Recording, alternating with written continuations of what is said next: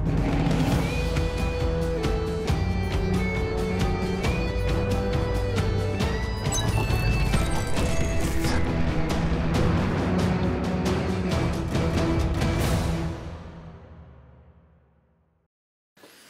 Wargamers, welcome back to the channel, Death from Above Wargaming. I'm Aaron. And I'm Kevin. And we are back tonight with another video. Very excited to announce the release of the DFA campaign system. So this is the rule set that we've been playing with for the last two campaigns. It's been refining. Brewing over time. Yes. Sort of stewing in our minds and playing out on the table. Right. But I think we've tuned it to the point where it's ready for release. I think we're ready to share it with the public and I agree. Put out the rules and get your guys' feedback. So. Yeah. I mean, it's definitely matured at this point. You know, we played, I think, the whole second campaign with this rule set. We only made a couple of minor tweaks at the end there. So it's good to go. Now, it's important to note that this is based on Catalyst Game Labs' Chaos Campaign Supplement. Yeah. There was a lot in there that was really good. There were some things in there that I think there was opportunity for improvement. I think there were some things that, I don't know, we just didn't like. That happens. Yeah. And there were other things that I think, you know, we just had to tweak a little bit, right? And for any of these that are familiar with our channel and our batreps, you know, we sort of house rule things that we find. We try to optimize speed, efficiency, and just sometimes just balance and fun. Just make it easy to play and easy to remember. So we kind of took the campaign system for Chaos and made it our brand. Right. So yeah. So let's get into it. Yeah, let's get into it. So what we're going to do tonight, a couple quick things. We're going to walk through section by section of the PDF here. We're going to go through each of the major sections and kind of talk through how this thing works. Yeah. So these rules can be found right now on our website, dfawargaming.com. There's a link up in the top right hand to the download section. So we'll have this PDF, which includes all the rules and the missions. We'll also have a standalone PDF with just the missions, and then we'll have a bunch of other record sheets for all of the mechs that we used, all the customized mechs. The Queen Crab, for example, which I know is a fan favorite. Also for download on the website as well. So let's dive into this. We are going to start with what? Campaign setup? Yeah, as all things should start.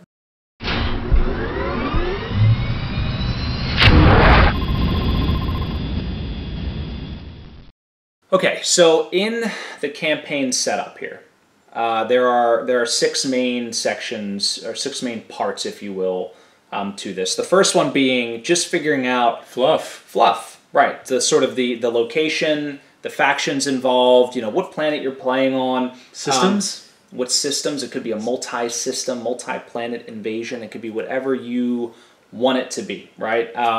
You know, we've played campaigns for other war games where, you know, we have an overland map and units move. We took all that stuff out of this system. However, if you want to do it, right? I mean, it's very easy to overlay. This this setup, you know, for the fluff part really is just about sort of setting the stage, right? Yep. The second thing is really getting into the nuts and bolts. And time period. That's probably an important thing, too. It kind of just sets the ground level for this is the tech level you can expect. This is sort of the restrictions on forces and unit types. So important, but also just sort of a mutual decision who you're playing with. What do you guys want to play with? You know? Some Dark Age. I want to play with some industrial mechs. I don't, but with a Vibro Thresher. All right, so the next thing is force size, right? Yeah, I believe so. When we think about what we're going to play here, it's like, you know, do you want to play a huge company, a regiment, you know? And this is over the scope of the campaign. Don't think just the battle. Like over the course of the campaign, what are all the miniatures? What are all the units you're going to bring to bear? Over the course of this. And so if you notice on our channel, and we fielded some questions from our viewers about how we handle things like the force multiplier, you know, why do we just stick with 4v4s? You don't have to, right? But I will say wholeheartedly, it's a good barometer. It's a good barometer, right? If you start going, you know, bigger, obviously the games take longer. And if you want to play, you know, games that span a whole weekend, I think that's awesome. You know, if you want to stick to like 2 to 3 hour games, you know, 4v4 typically is where it's at. Those seem to be pretty quick, pretty balanced, pretty fair. Right. So it's good. It's good to kind of think about how many mechs you want on the field in total, but also how big each game is going to be. And the spirit of the rules that follow are sort of optimized for that play, but obviously scalable for whatever you want to do. Mixed arms, you're going to bring a whole bunch of vehicles. Yeah, it's up to you, right? Yep. There's nothing that's going to restrict that. Yeah, exactly. So speaking of mixed arms and bringing lots of stuff to the table. What's important is who's driving, right? Who's piloting, who's driving. This stuff really drives the campaign balance. You don't want to fight, if you don't want to bring like a whole bunch of giant assault mechs with 4 or 5 pilots and you're playing against, a bunch of lights and mediums with these crackshot ace pilots. So what we have in the rules is sort of a mutual agreement between the players. Hey, we each get a 2-3. That's kind of your leader. You can get any number of 3-4s and a couple of 4-5s. And that's more so you can't like game the system because you're going to agree on like a set number of units. You're going to agree on BV at some point. Right. You don't want to be able to have someone game the system with a bunch of super elite pilots or vice versa, a bunch of green pilots and have like... What are you trying to say? 5 times... Have I done that? It reminds me of the Whitworth in the first campaign, which was a learning lesson, incidentally, from that first campaign when I had that Whitworth with, I think, a gunnery 1 or 2. I don't even remember, but he just destroyed everything in his little Why is your CO in a Whitworth? Right, he's just marching around, just bullseyeing people with LRMs. Anyway. But it's part of the fluff, too, right? I mean, you kind of want like a balance. That way you have a healthy mix of pilots without having just a fully off the charts force or just a fully green force. I mean, but it's up to you. It's another one of those things. We're not imposing limits. It's just come to an agreement because it's important for both players. Right. Or other players coming to this campaign to have that sort of level setting in the beginning. This is what we are going to come to the table with. Agreed. Yeah, and like you do clan versus intersphere. Obviously, the things may not equal up, but it avoids arguments later. It definitely avoids. How dare you bring that 1-3 Whitworth? How dare you? Good old slap shot. Living the dream. So the next section is force battle value. Yeah. So this is the battle value of everything that you want to bring. So we talked about deciding a size, right? So we typically play a campaign where each person brings 10 mechs. Yep. So force battle value is, well, how many points do I get to cram those 10 mechs into, right? And so we have some guidelines in the PDF on what we think worked in the Succession Wars era. Now, obviously, as you increase the tech level, that's going to go up. But, basically think like, hey, our average pilot's going to be, let's say, a 3-4, right? Yep. Which, incidentally, is the Chaos campaign's average pilot, which is sort of a step up from the 4-5 in the days of yore. Right. And we find that it's actually a good... It's a good balance, right? You got a couple of 2s, you got a bulk of 3s, you got a couple of 4s to make it fun. Anyway, so you figure like, let's say I've got a mech that's, 1,000... BV, that's our target medium mech size, and our average pilot's a 3-4, so we know the modifier for that is like 1.38, I think, or whatever the hell it is, right? Yeah. So now my battle value per mech, my average battle value per mech is around 1380, right? Yep. We would agree to that. And another way to do it is you just kind of say, we want this to be like more of a medium or a heavy force. You just pick a mech with that pilot and just figure out what that BV might be, and you kind of work from there. You just find that average battle value. Yeah, and then that sort of is how the rest of the system is scaled from that point. Exactly. So we said 10 mechs, we said 1380, we get 13,800. Maybe we decide to round up, whatever. Let's say we decide to round up to 15,000 because that's an easy number, right? And it gives you a little bit of room to add some heavies, whatever you want. Whatever, yes, yeah, exactly. And so when you do your math, right, and you pick your mechs, the next thing is really, making sure that those pilots that you pick get assigned to those mechs, so, and so on and so forth. But that comes last, right, picking your mechs and forces. The next thing to do, and this is a big deviation from the Chaos campaign, is how we handle support points. So this is a term we took from Chaos campaign because it's a cool concept. But one of the things that we did was we made it more finite, right? You start with a supply pool, right? So support points, right? Like this is your supply line. This is, what you brought on your dropships or what you have resource. Your sort of infrastructure coming into it. We assume each force has some sort of support backing financially, whatever, logistically, that you don't have to earn or win through every mission. So as you'll see, we actually do reward that through salvage and other things to pad that. But predominantly, you start off with a pool, and it's up to you to manage that pool throughout the campaign. Right. So a slight deviation and just a sort of a philosophical difference in how we saw support points. So that way, both players had an equal footing going into it with logistical support, tactical support, you know, per mission. Yeah. And it's really up to you to sort of manage that. And if luck, damage, you know, fate turns you the other way, you're sort of hard pressed to spend it well. We have a recommendation in the actual PDF. You can check it out. But the point is, you want it to last a certain number of missions. And again, we target like 3 to 5 missions. 4 is sort of our sweet spot. We don't want these campaigns to drag on indefinitely. You don't want to grind, the mission flow chart until somebody finally gets to like, I take over the capital. Like, that's great, but like at the end of the day, in reality, you're going to grind until you can't support your supply line anymore, or your mechs are too damaged, you can't keep your vehicles, whatever, your infantry's all dead, whatever it might be. You got to back out of the fight. Yeah, right. I mean, because we're playing once a week on average. Right. So basically, 4 missions is kind of where we try to hit that sweet spot. It's a whole month of play. It's a good feeling, campaign, good flesh feeling. out. We kind of have that narrative, and then we move on to the next one. So for us, it's kind of like that best of 4. Yeah. Our support point value is sort of tailored for that. Yep. And so, it works out really well in that regard. And so, again, check out the recommendations. You guys can figure out what support pool amount works best for you. You can kind of look at the repair costs, which we'll go over later, and sort of anticipate, well, I think, I'll lose these 2 mechs and this guy will be at 50%. It's going to cost this much to... So however you want to do it. You can also, use support points as a way to sort of offset differences in pilots, and pilot and gunnery. Like if you're fighting against the clans, maybe the Inner Sphere has like a much bigger support point pool, or more forces on planet, whatever it might be. One other interesting comment about support pool that we were talking about a little earlier tonight was it does not necessarily need to be fixed for your whole force. Like if you want to play, everybody brings 3 companies, you could have support point pools dedicated to each of your companies, right? And so that sort of gives you that feel that they have their different supply lines.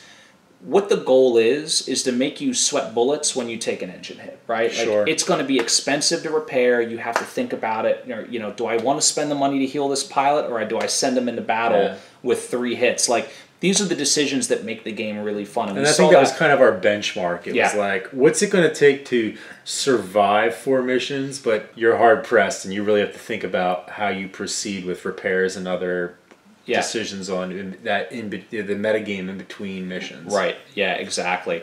And so the last thing really is assigning forces, right? So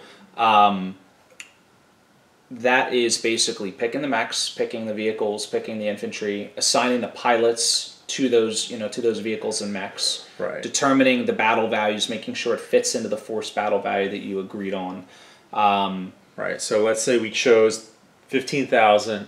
Before you come to the table and play the first night, both players have to agree, this is my force. Right. Here are my 10, in our example, here are my 10 mechs. Yeah. Under that BV cap, you sort of announce it, publish it, this is what I'm coming to the table with, and it's not necessarily, you don't know what I'm playing night to night, but you know what my full array is, the total BV value, and another important thing is with variants, where we stick with the variants and the pilots we assign. Right. And that's more going along with the fluff, right? Inner Sphere mechs, you're not changing variants, you're not changing loadouts on the fly. Right. So whatever your mechs are, it's sort of what you're coming to battle with, and the pilots stick to their mechs. And we have rules that we will cover later that talk about replacing pilots or hurt pilots, right? It's obviously a thing that is done. Yeah. But for the most part, a pilot's healthy, he's going to pilot what he is. His mech. Yeah. It's his or her mech. Or her mech, of course. Bubbles. The best.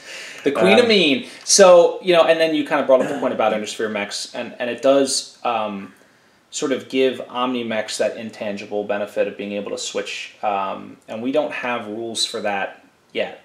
We will certainly add stuff as we, move into the clan invasion time period. But sort of the preconceived notion that we had was that, non-Omni-mechs, those variants would be fixed, but Omni-mechs, would not. Because we love to customize, so we often come to the table with customized variants. Love it.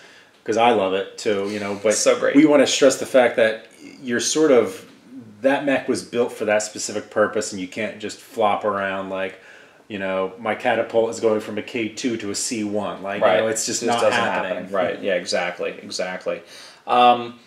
And so, that's that. So basically, we've gone through the whole campaign setup, right? We've talked about everything from, the fluff all the way down to picking the specific mechs, units, pilots, etc. for the campaign.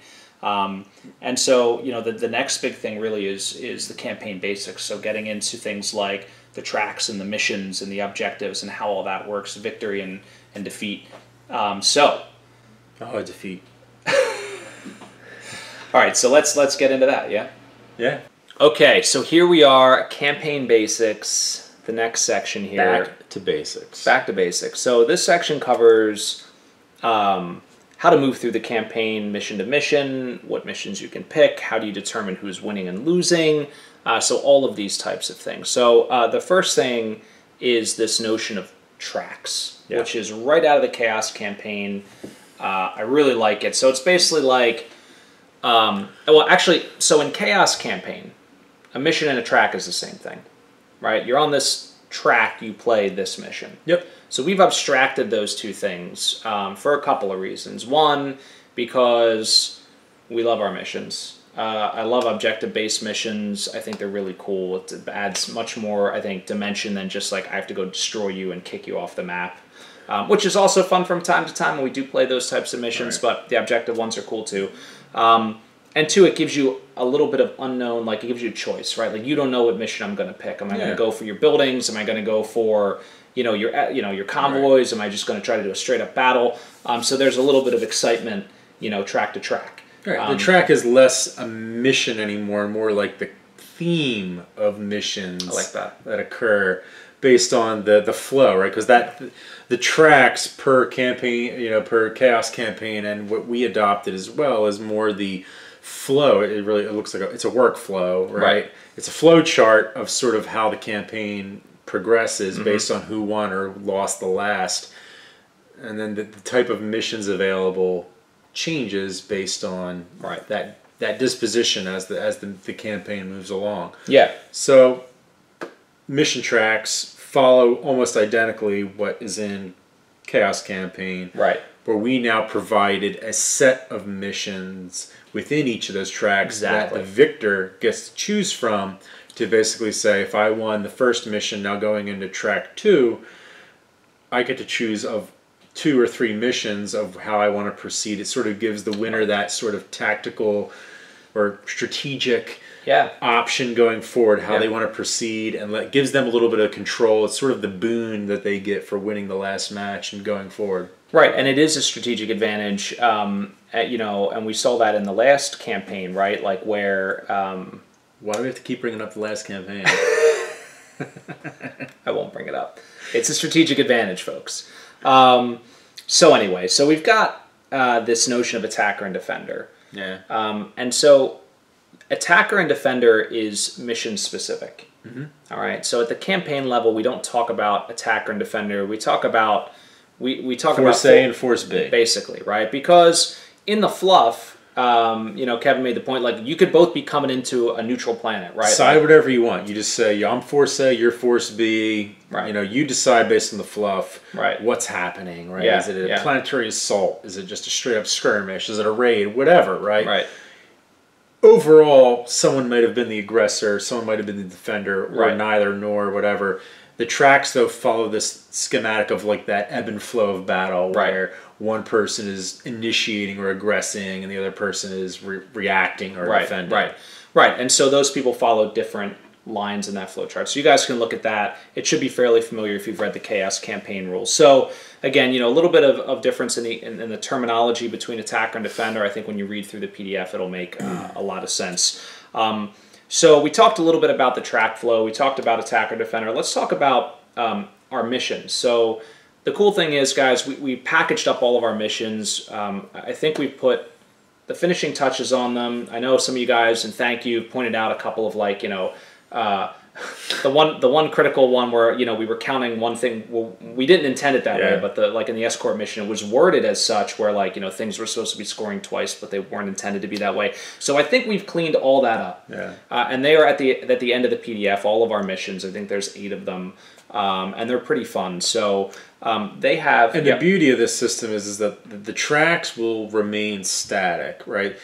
What we're going to try to do is over time, because you know I want to do this, is you can add on missions, and even yourselves add missions into the mix.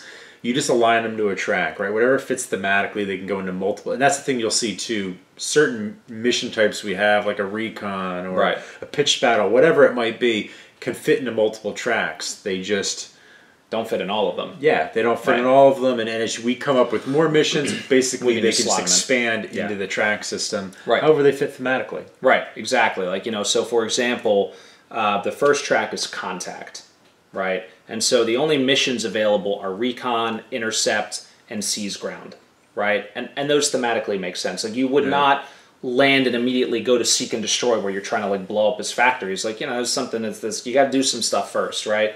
I mean, you could, and that's kind of the thing too, right? Like, if you guys want to do that, you can, but I disagree. But yeah, right. So thematically, again, and Kevin makes a great point. Do whatever you want. We're definitely going to be adding more missions, as like we you know, we've already been sort of ideating on some exciting ones. But yeah, so. But the other interesting concept is so we didn't just stop with the mission types. So as you get to see our missions, right, the missions follow a certain criteria of objectives to meet for the attacker and for the defender, and how objective points are based. But there's also this concept of mission escalation, which is basically you have your force BV and you have your average battle value, but we wanted a way to have each mission perhaps be like a lighter engagement or a heavier engagement. So the attacker, in addition to being able to choose the mission when they're going into that next track, they get to choose that escalation level. So it gives that extra level of they have control, they have the advantage, right? They have the initiative at the campaign level to choose. You know, I may be going into a seek and destroy mission, but it's also going to be like light mechs or heavier mechs in general.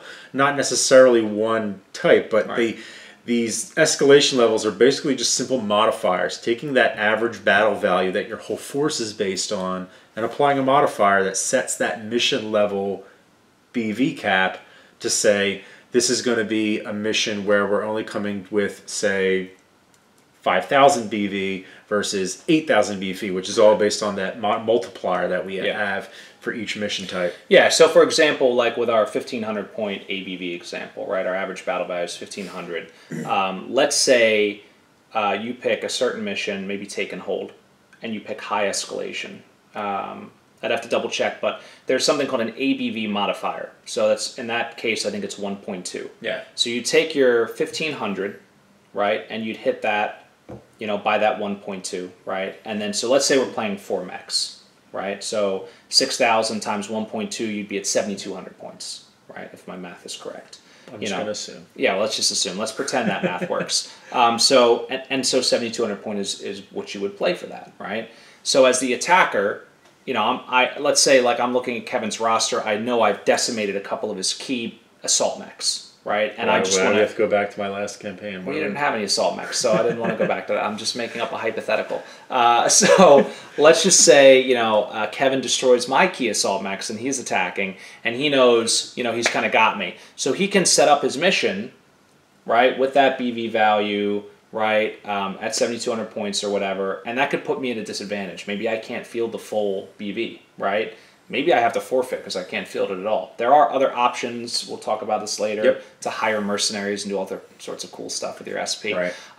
But, you know, so you can use this escalation level to sort of increasingly crush and strangle your opponent's ability to respond. And that's intentional, right? When you have initiative in the battle, right, in a theater of war, right, and you're hitting critical supply lines and you're striking and you've got them off balance, like this is how these things typically would play out, right? So we were trying to sort of bring that to life in our rule set. I love it. I think it's worked out pretty good so far. And I think you'll see later with the rules we've added that we're going to come into later, support points and other options that you can spend them support points on. It's not debilitating. Right. Like when you're at a disadvantage, right? If you're on the attack and you're choosing something that's disadvantageous to me or vice versa, advantageous to you, it's not going to be like I'm stuck with a suboptimal force and I'm screwed. I just might have to take extra measures, spend support points I don't want to, or assemble a force that's not exactly what I wanted to match that BV, or at least to meet your force that kind of gives you that edge. That's sort of your bonus in the campaign for having, wanting the last match or the last 2 matches, whatever, right? It's sort of that continuity of campaign. It's just momentum. Momentum. It's a great word for it.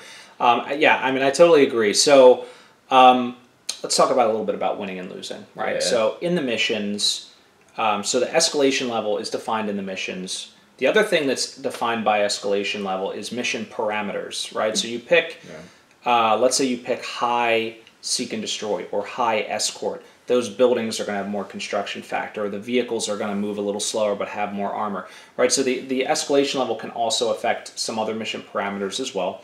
But on to winning and losing, objective points, right? So objective points are sort of the currency by which you win and lose missions.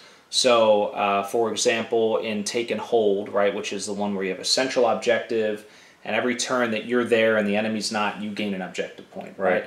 So at the end of the mission, whoever's got more objective points wins. And this was a big digression from the Chaos campaign, where we're not tying the missions into this war chest system, or a system where, based on the outcome of a mission, it impacts like your overall campaign economy or progress, like how much you're winning by.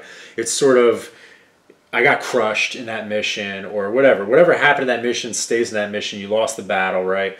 You may lose the battle, and it's due to the objective points, but beyond that, you're awarded. We then sort of separated out the objective points at the campaign level to be these victory points, which are more similar to the war chest points, but there's no like crossover where in the mission you win a certain level of these war chest or victory points. It's just at the mission level there's objective points, and you either get a major victory, a minor victory, or a draw.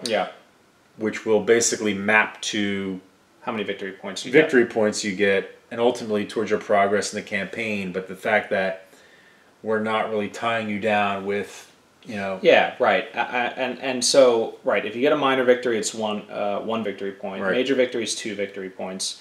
And to your point, if you get absolutely decimated on objective points but don't lose any mechs, well, you get 2 victory points for that. But I'm not going to penalize your support pool, right, or your supply line, right? You just.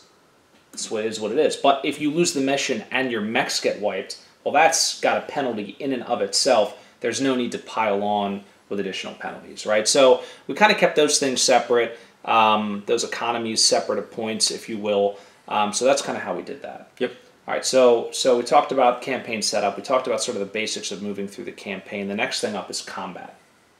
Okay, so combat is the next major section. What is combat? What is combat, Kevin? So combat, I believe, is fighting in BattleTech. This is part of the game where your plastic miniatures move around the board and shoot at each other. It's like the side metagame. It's the metagame. So this is where we just play BattleTech, right? And we have some sections on the basics. You do your drop declarations. You place your objectives. You do all, you select your home edge, you deploy, etc., etc. The drop decks are important. When we play, we typically play where we declare simultaneously. So we make our lists in secret, right? So we know what the mission battle value is ahead of time. So Kevin, if Kevin wins, he says, Aaron, we're playing Take and Hold, high escalation. We know it's 7200 BV. We both go back. We make our lists, right? And then, night of or whatever, we're like, all right, here we go. This is what I got. So I'm bringing it to the table. And we did, it's kind of like that blend of that simulating like real world intelligence levels where you kind of know what the force has, and we have that, right? You know what the total force is on paper, but you don't necessarily know what they're bringing to the battle. Right. You find that out sort of on the fly. Right, and when the mission's declared ahead of time, right, because you got to tell me it's 7,200, and I need a day to put my force together. Like, I can kind of start thinking about, like, well, based on what he's got left, what's he going to play, right? And I try to, it's kind of fun, right? Yeah. That's an important part of it. The rest of it's just standard, right? You just drop and you play the mission. So there are a couple interesting things that we have around retreating, forced withdrawal, auto ejections, which is like sort of an addendum to forced withdrawal, right? And then auto mission termination, which certain missions just end after certain things happen. And some of this we kind of came up with to streamline play and optimize time, and others are just right out of the rules. Like, some of them are right out of the rules, like forced withdrawal. So I think we tweaked a little bit, but let's get into it. So like there's forced withdrawal, basically as raw. The only difference is there's one in raw where like if you get 3 internal limbs, or I think any 2 torsos, it's automatic. If 3 sections have internal hits. I think that's what it is. We dropped that one. That's just us. You feel free to play with it if you like it. It'll probably make your games go quicker. But it seems like, how many times you've been playing MechWarrior and it's like, I'm crit on my like 2 arms of my leg. Like, I'm not retreating. Right. I'm in the red everywhere, bro. Yeah, right. Yeah. This is it, baby. All right. So that's forced withdrawal. So the other thing is retreating. So this is cool. So again, we're in a world where damage is persistent, right? And so we wanted to simulate that. So mechs are not just going to go kamikaze and try to, well, unless you're House Liao, you're not going to like run your mech into the warehouse full of explosives. This is mission 4. Right. So we wanted an ability for mechs to retreat off the field without the drudgery of waiting 16 turns for me to like move my dudes, 48 inches across the battle grid, right? And it was also a level of sportsmanship just for, listen, I clearly got crushed this match. Please let me keep my Marauder too. without abusing it to the point where where we instituted rules where there's certain ranges and requirements to meet to retreat off the board per unit. Yeah. But we wanted to institute a way that it made sense for where, listen, I have enough padding, enough distance where this unit could likely get off the map and flee the battle successfully, but also not create too much ease for someone to just pull that unit off, even though they're in threat, and I could easily get a kill there. Where someone could cheapen the system. Yeah, right, exactly, and it's certainly not there to like allow people to sort of cheap out. So basically, the criteria is this: you have to be conscious. So if your MechWarrior is unconscious, he's not. He Seems can't like retreat. goes without saying, but you never know. He has to be able to move. So if you're permanently immobilized, or you just can't move more than one, you have 0 MP, right? Or even if you have 1 MP, it doesn't count. So I think if you have 1 leg, you go down to 1 MP. You can't retreat, and you have to be able to run, flank, speed, like whatever. That second mode of movement has to be available. So. If you've taken like double hip, and you can't run without falling. You can be at a mod, right? You can take the mod, not your total run, but you have to be able to run. But if it's like impossible to run, like if you're always going to fail your PSR, right? Like if your mods are stacked to the point where you just can't run without falling over, like things like that prevent you from retreating. And in order to retreat, you have to be closer to your home edge than you are to any enemy unit. Any other from that model. So it's not your force. It's just the model, the unit that's retreating at a time has to be further to the home edge than any other enemy. That's right. And that's the thing. So it's more of a unit retreat than a force retreat. So exactly. If you get all your units off, so you could even win a battle and have a unit retreat off the board just to get them safe, right? Like maybe you don't want to sacrifice that mech. You don't want to lose it. Yeah, they're like hammering your Atlas. So you got to get it off the board. So that was another thing too. It was a way to tactically pull them off the map, knowing that there's certain criteria met where you're not going to have to draw this out 4 rounds. Yeah, right. Like you could have a mech in forced withdrawal. Lost his side torso. Doesn't have any weapons to bring to bear. You don't want to lose that chassis. right? And so to your point, right, you could still be winning the mission, but you just want to get him to safety. You move him, you know, closer to your home edge than he is any enemies, Right. and boom, you know, he or she is able to retreat off the board. So, you know, Kevin and I also kind of play, you know, like you were saying, sportsmanship. We have sort of a gentleman's rule in play where, you know, if there are like fresh mechs on the board and, you know, it's the mission's clearly won, you know, and you kind of agree to pull back, right, without inflicting more casualties on me. You don't shoot me, I don't shoot you, you know, and it's pretty much like your dude's not caught in no man's land. And the other important point we didn't call out yet is when you are retreating, you have to declare it in your movement. Oh, yeah, great point. And when you do that, you can't shoot. Right. There's no shooting. You can't participate in the shooting round. So it's the sportsmanship goes both ways. If I declare that my wolfhound is retreating, he can't shoot in the shooting round, then I have to declare it in advance. That way, you know, it's sort of the enemy sees he's tucking tail and running, right, and you're kind of declaring that as well. And yeah. You can break that, but if you break that, you're free. You know, you're open game. You know, you're free game to shoot, and you can't retreat anymore. You exactly. Know. Yeah. So that's a great point as well. So what should we talk about? Let's talk about auto ejection. So, you know, when there are scenarios in forced withdrawal, and there may be rules for this somewhere that we've missed, but there have been certainly scenarios in our games where you're in forced withdrawal. And you can't withdraw. It's like, help, I've fallen and I cannot get up. You know, you're missing both your arms and a leg, but you're in forced withdrawal. So what happens? Well, you lay there, but that's ridiculous. And more importantly, the other force has to waste time like pummeling you. Right, yeah. You're standing there shooting while you're kicking the other. Right. So we just have an auto eject, right? Like anybody with half a brain is going to get out of that mech. If you're in a vehicle, the crew's going to abandon the vehicle. Like you're just gonna, if you're stuck where you're at and you're damaged to the point that you have to retreat, you're getting out, right? So that's our auto ejection. And I think you'll rule. see in the rules for forced eject, you literally can't even contribute offensively. So it's not even it's not even like you can prop yourself up and shoot. You literally cannot get up. So it's for the scenarios where you're literally useless. So it's just extra armor on the board that has to be melted. Yeah. So it's like, listen, that pilot's calling it a day. Done. Yeah, they're calling it a day. And so, you know, the last thing we'll hit on is the in this section is the mission termination. Yeah. And that's basically per mission. Right. There are certain thresholds, criteria where you meet it. You know, for like a seek and destroy, right? If you destroy all the objectives, the mission terminates. There's no reason to continue it.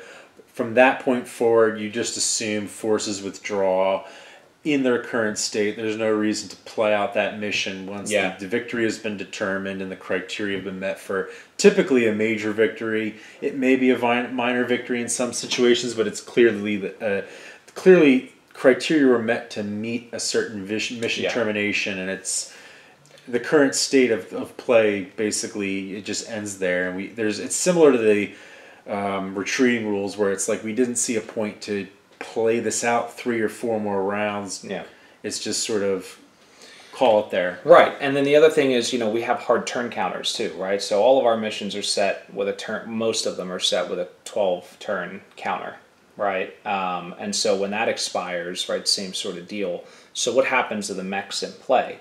So it's assumed that at that point, you know, reinforcements are coming, or artillery strikes are inbound, or whatever's happening. The mechs on both sides, or the units on both sides, they need to pull back from the field of battle, and so they're not concerned with shooting each other at this point. They're just going to withdraw, assuming they can withdraw. So the defending forces can always withdraw, right? Or I'm sorry, the victor's forces can always withdraw. If you're the loser. And your mech, let's say your mech's immobilized but not in force withdrawal. Let's say you've lost both of your legs, but that's it, right? Or your gyro's destroyed. Actually, that puts you in force withdrawal. So let's say both your legs. Both your legs are blown off, you're laying on the ground. You can still kind of get up and shoot, right? But the mission ends. It's called a Lieutenant Dan. That's terrible.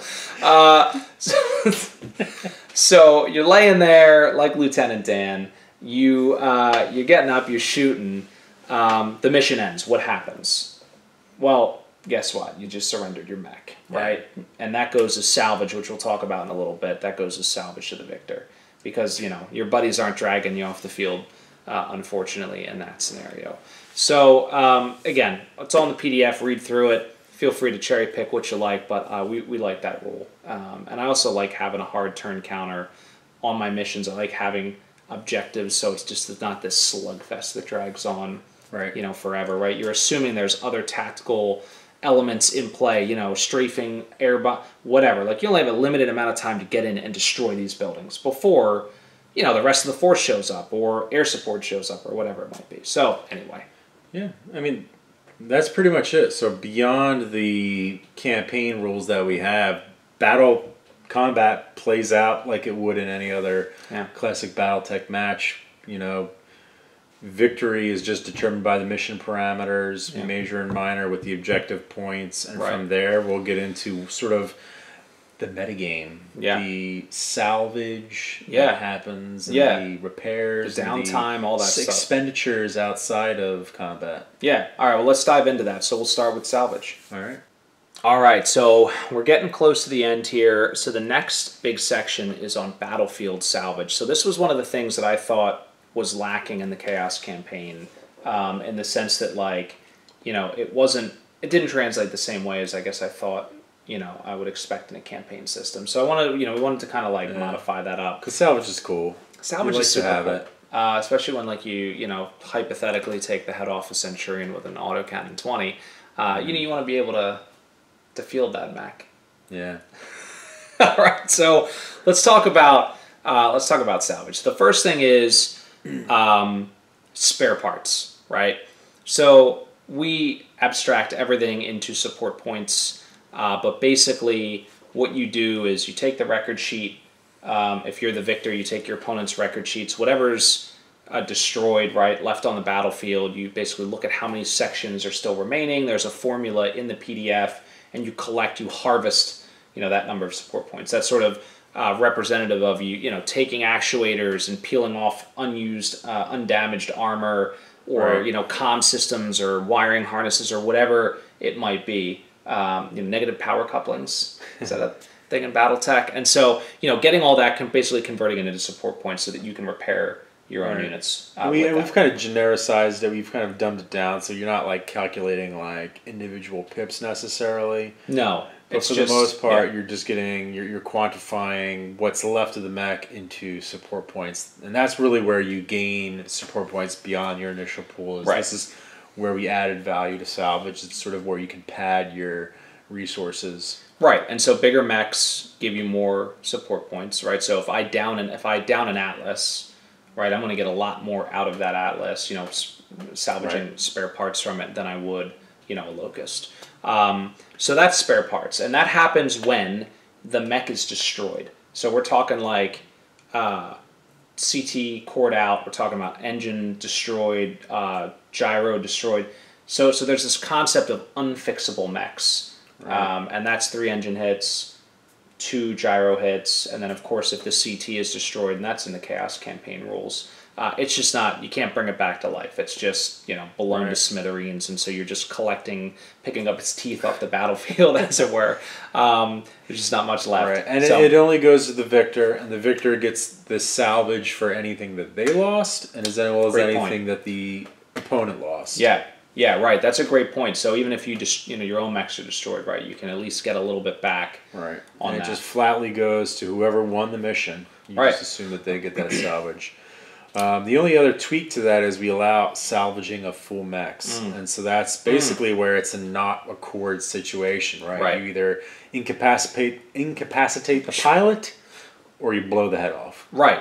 They auto eject, you blow off both their legs, destroy their left torso, they have to be in forced withdrawal, right? They eject, you get the mech. You can put the legs back on, you can rebuild that side torso and the arm.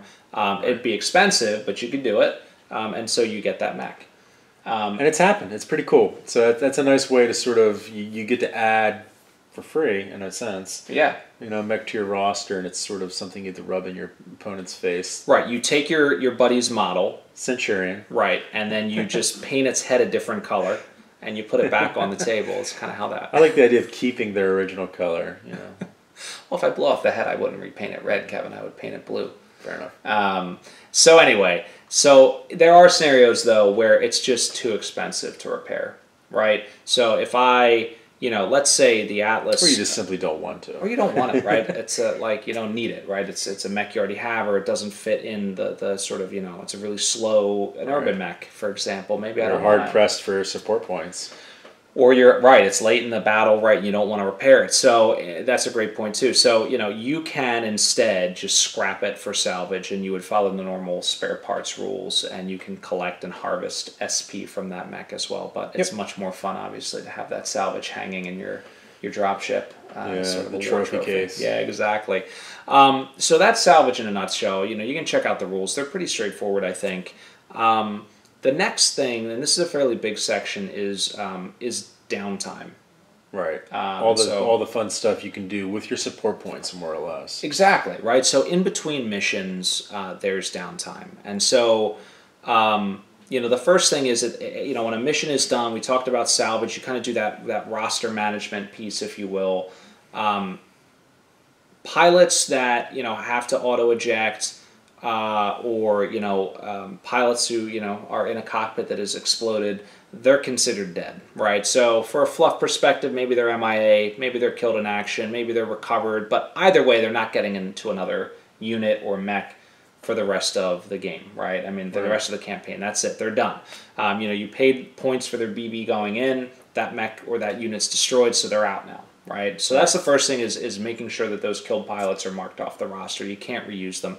Now, if you guys want to play it differently, that's perfectly cool. But remember, there's a BV cost baked into that pilot. So, you could very easily cheese the system by running a bunch of very good pilots in Locust and then like ejecting them on mission one and swapping them into your allies. So we kind of made it a rule in our campaign system that those pilots that are associated with those units, they're just toasted, right? Right.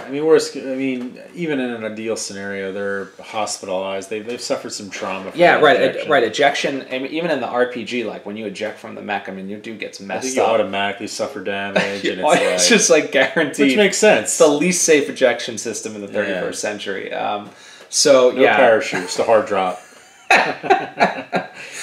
Let's talk about unit repair for a minute, right? So unit repair is the big one, and this is where your brain juices are going to get flowing because you really have to make hard decisions about, unless you didn't tweak your SP pool right in the beginning, but usually you'll have to make hard decisions about whether or not you want to completely fix your mechs, whether you want to leave some lingering damage.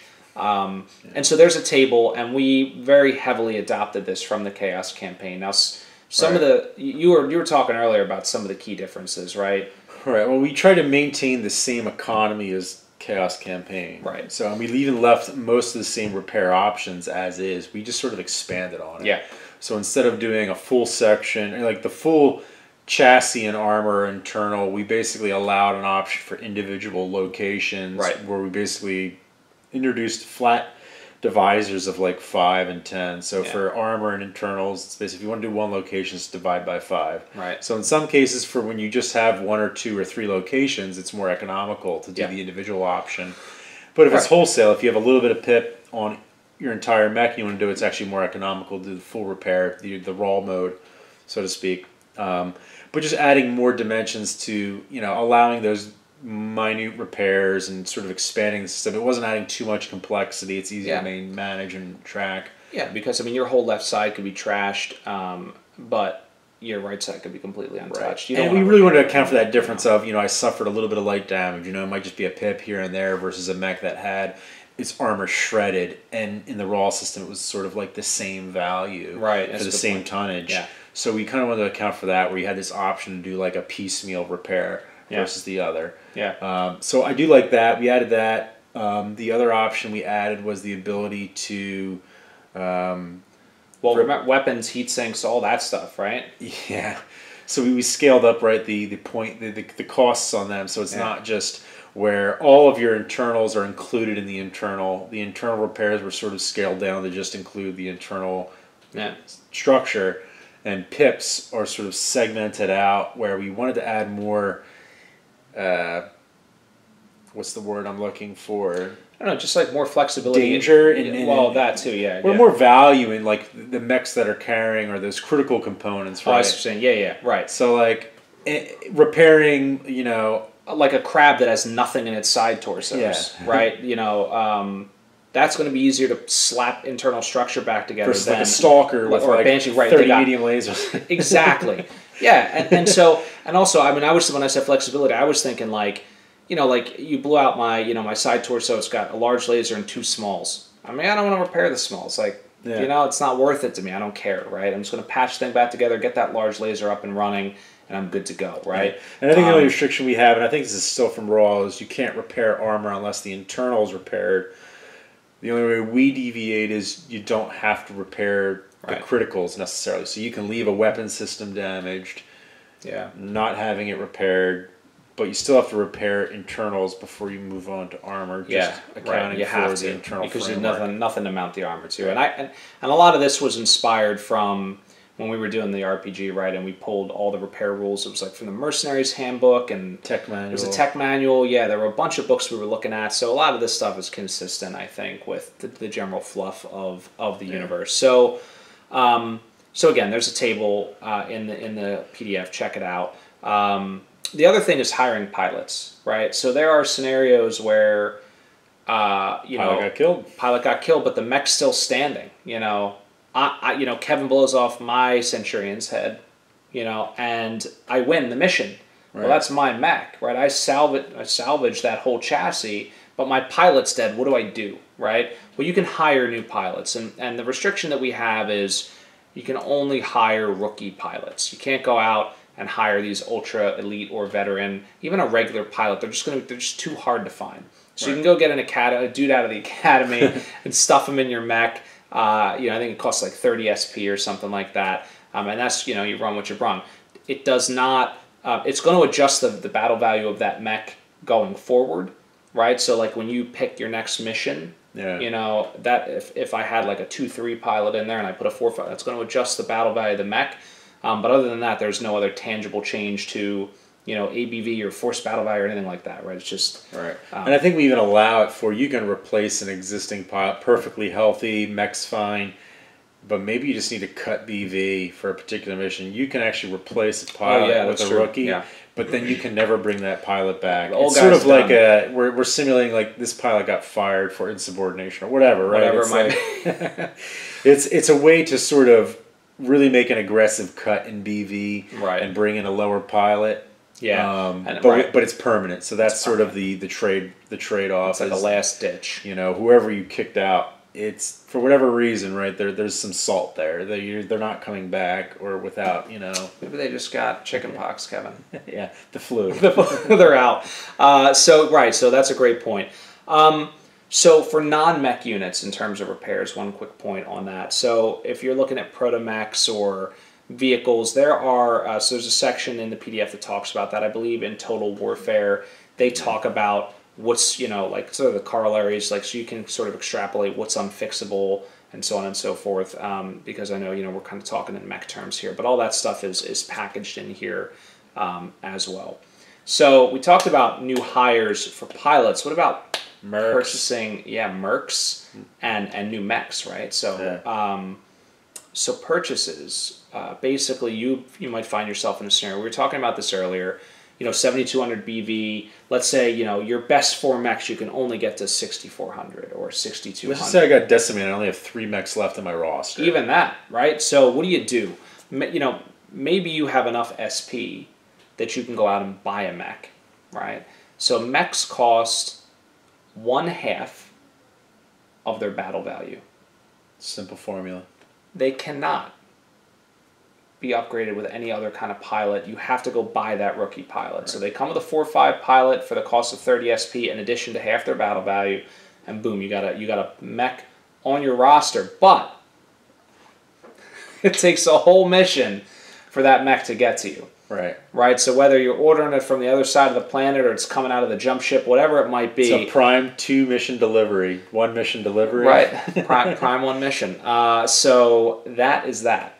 Right. The other thing is, it can only be a stock variant. So you may have your custom variants, your your customizations on a particular mech, you know, we agreed it sort of has to fit into the narrative, the fluff of what you're buying, and as well, for the most part, it's just a stock variant. Right. No customization to it. As long as you can afford it, you take something that fits the era, the timeline, and the faction. You just take it stock. And you guys can agree, like, you know, what stock is for you. I mean, typically, like, you know, we use Solaris Skunkworks. If it's in Skunkworks, it's stock, right? Assuming we didn't add it. You know, you can go on, like, Sarna.net, right, and check out all the like, a canon variant, basically, I think is kind of where we draw the line. So, but that's another great point. So, Mercs, I'm so excited about this one. This was a late add, and we have not used this in our campaign yet. But this is a really exciting option, I think. So, you know, when you look at the cost of a mech and you look at the sort of the support points that you'd have, I mean, it can get very, almost like overwhelmingly expensive. Right. I mean, because in the situation we just described, you both have to purchase the mech and the pilot separately to fill that gap. Yeah. And that could easily be, you know, a few And hundred. it's going to take you a turn. Maybe you don't have that turn. Maybe it's mission 3 or post mission 3 going into mission 4. You can't wait that turn to fill that void in your roster. Yeah. That's where Mercs come into play. It's sort of that quick fix. It's immediate, so you don't have to wait that one mission.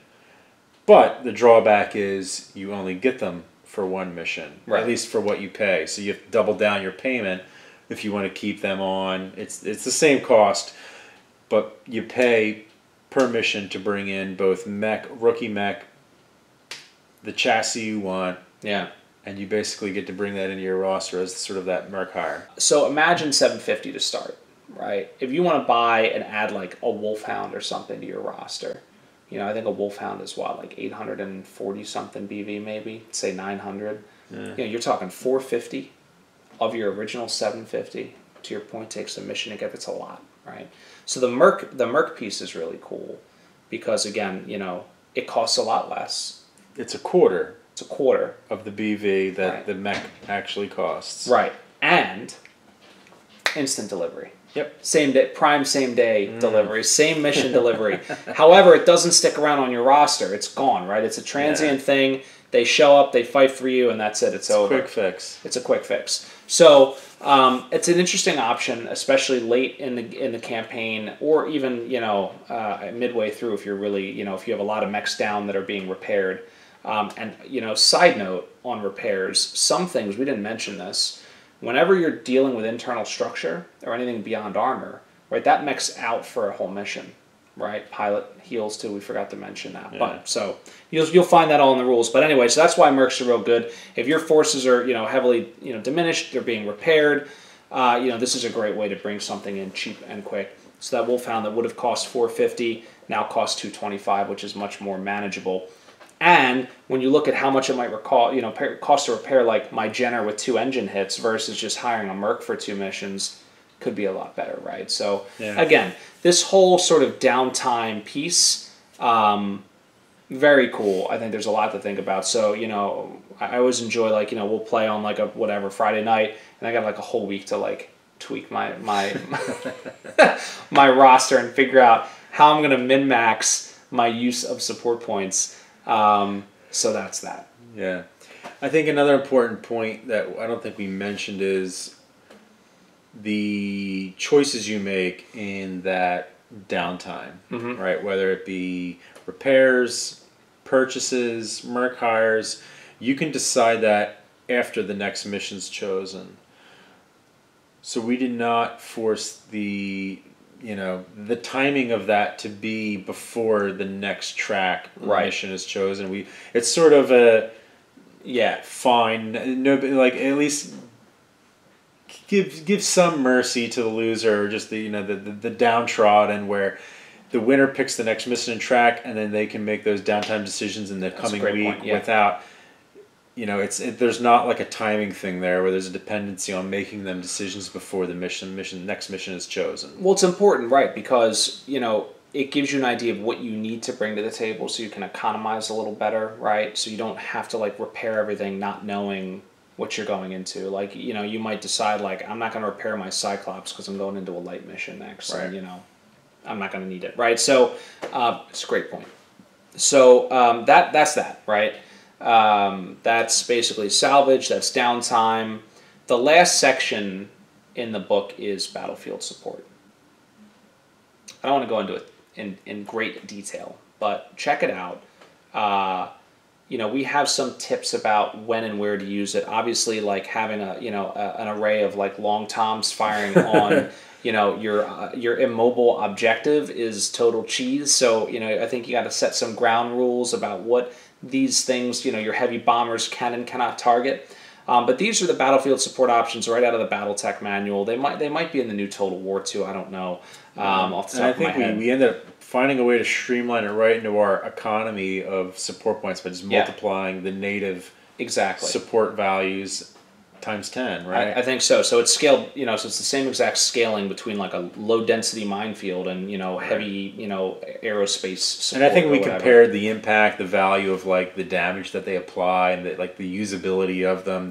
They balance well just at that flat times 10 multiplier with all the other costs we have going on. Yeah. So it's a nice option. We have some rules about like when you have to declare those supports. So you can't just go into a mission and just be like, oh, turn 5, by the way, I'm bringing artillery. Right. It has to be done with you declare your force them declaration in advance with your forces, but then the timing, those follow the raw rules as far as when the mission, mid-match when you have to declare them in the attack round and things like that and how they resolve. And so, we play on obviously a hexless battle mat, right? The battle grid as we call it. And so I stole rules out of Alpha Strike in terms of basically declaring a grid, right? I tried to be a little bit more articulate in terms of, X, Y, like, my sort of home edge is sort of, the beginning of my Cartesian plane, if you will. But basically, it's the same general concept. Instead of picking hexes, I pick an XY, like, 48 by 48 inches, I pick 12, that's here on the map. I write that down on a piece of paper. That's where my predetermined artillery strikes coming in or whatever, we're doing. Right. So, and our hexes are equivalent to 1 inch. So that hex or that inch you declare, that point you declare, it's within 1 inch. Yeah, radius. Yeah, exactly. Exactly. So, that's that. That's all the stuff that is in there. At the end of this this packet is all of our missions. And they're pretty self-explanatory. Basically all the things we talked about. Major, minor victories. Yep. The objective points. Right. Exactly. Objective points. Victory The mission parameters. The escalation levels. All those things are in there. All the special rules. So check it out, guys. I mean, I'm pretty excited about this. I know a few of you guys have asked for this and have been very patient while we kind of dusted it off and put the final touches on it, dotted our I's and crossed our T's, but it's here. A lot of tears were spent grooming these rules. It's true. A lot of arguments over email. A lot of compellins and so many. Dracona, Kurita were lost in the process. No Draconis Combat. No Fed Sons were harmed in the production of this, except for the Awesome that took the headshot. That poor guy. We'll never forget him. All right, so that's that. How do you feel? I feel good. So, I mean, these may change over time, some small adjustments. I think, obviously, we talked about, I wanted to add some missions. But I think, with the most part, it's expandable in that sense, right? Yeah. Especially with the missions and other areas, it's something we can expand without impacting the rules overall. I think we found a nice system that sort of works with the scale of play that we work with. Yeah. If you're aiming for, those short campaigns on the tabletop that last, half dozen or less missions, and then you kind of move on. Yeah. It works really well. And it's been optimized and sort of benchmarked based on Lance v. Lance. But we tried, that was an overarching, theme and concern we had going into this, is we wanted it to be scalable, right? We wanted to have mixed arms be a possibility, and as well as bridging different tech gaps, and timeline, places in the timeline of BattleTech, but we'll adjust as we move on. Yeah, and we talked about maybe even converting this over for use with Alpha Strike as well. A very easy sort of mental leap to get to, that, right? I mean, instead of BV, you're using PV, and there's just some changes in that. Obviously repairing is going to be a little bit different, but so lots of cool stuff here. But anyway, guys, thanks for watching. Hope this was informative. Definitely get over to the website, again, www.dfawargaming.com. check out the download section. And we'll probably be supplying the direct link to the PDF in our comments. In the comments, right, in the comments below. These comments. I'm not even looking. So with that said, guys, have a great night. Thanks for watching. If you haven't subscribed, please do so. Give us a like, leave us a comment, and let us know what you think of this campaign system for classic Battletech. But thanks again. Have a good night. Stay tuned. A lot more coming from Death from Above Wargaming.